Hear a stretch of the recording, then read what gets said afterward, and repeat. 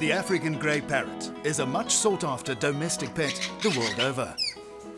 African greys occur in nature in 20 range states, spanning the equatorial region of the African continent. In order to meet the demand for African greys, South Africa has been established as one of the leading countries for the legal and humane breeding of these birds. There are almost 100,000 breeding African greys at more than 1,600 breeding facilities all over South Africa. CITES, or the Convention on the International Trade in Endangered Species, is an international governmental organization established in 1975. Its function is to regulate the international trade in endangered species. All endangered species are divided into 3 categories or appendices, with Appendix 1 being the most endangered. The upcoming 17th Conference of the Parties to CITES, also known as COP17, will be hosted by South Africa. Here, some member countries, such as Gabon, will propose that African grey parrots be uplisted from Appendix 2 to Appendix 1. In order for a species to be upgraded to Appendix 1, it must be under serious threat of becoming extinct in nature, and all commercial trade of the species is prohibited. The Parrot Breeders Association of Southern Africa, or PASA, strongly objects to this proposal and doesn't believe that it is justified. Of the 20 range states where these birds occur, there is no evidence of exploitation in 7 of these regions. Of the remaining 13 range states, exploitation stopped more than 10 years ago in 9 out of those 13 countries. The other 4 countries stopped exploitation respectively in 2013 and 2014, and 2 countries, being the DRC and Cameroon, carried on in 2015. CITES did not approve any African grey export quota for 2016. There will therefore be no exports from Cameroon and the DRC for the next few years. At least not until a new non-detrimental finding is presented to CITES. PASA believes this will protect the species in the wild.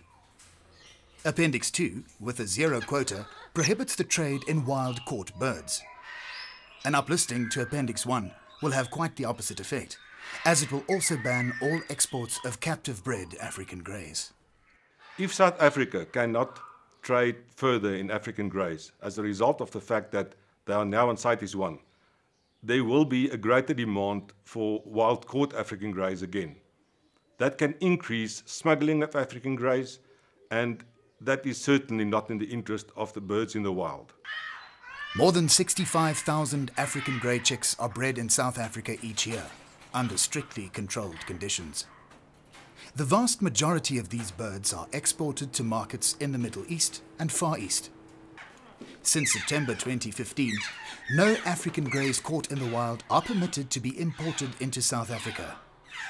About 5,000 chicks are retained each year for future breeding stock. South Africa has a well-organized and controlled legal African grey industry. South Africa is the most successful breeder of African greys worldwide, and 7 out of every 8 African greys that's traded internationally was originally bred in South Africa. According to the Gabon proposal, between 40 and 60% of wild-caught birds die before they reach their final destination. If South Africa breeds 75,000 babies a year, this represents about 150,000 birds that can be saved from the wild.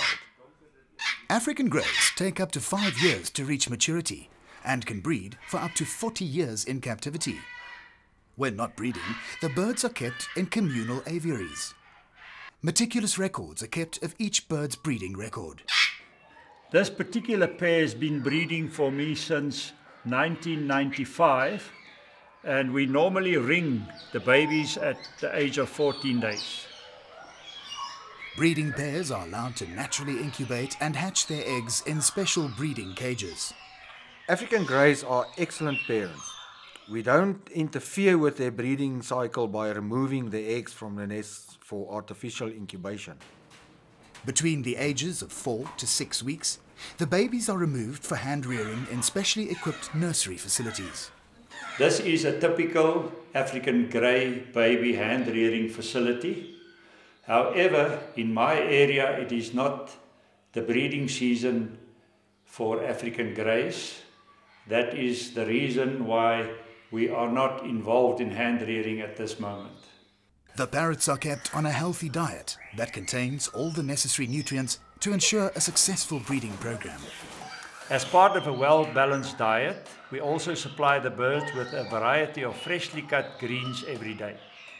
In South Africa, a possible uplisting of African greys to Appendix 1 will also have a huge negative impact on the more than 2,500 workers in the African grey breeding industry. There's about 1,600 breeders of African greys in South Africa, and over 20,000 people is dependent on the income of the African greys. If we cannot export African greys anymore, those people will lose their livelihoods. The Gabon proposal for the uplisting of African greys to Appendix 1 contains several inaccuracies about captive breeding in South Africa that are all refuted by the local industry. PASA strongly feels that an uplisting of African greys will not be in the interest of the wild population. We will partake in the upcoming COP17 meeting, and we already called on the South African government not to support the uplisting. At the meeting, we will also call on all the other countries not to support the uplisting.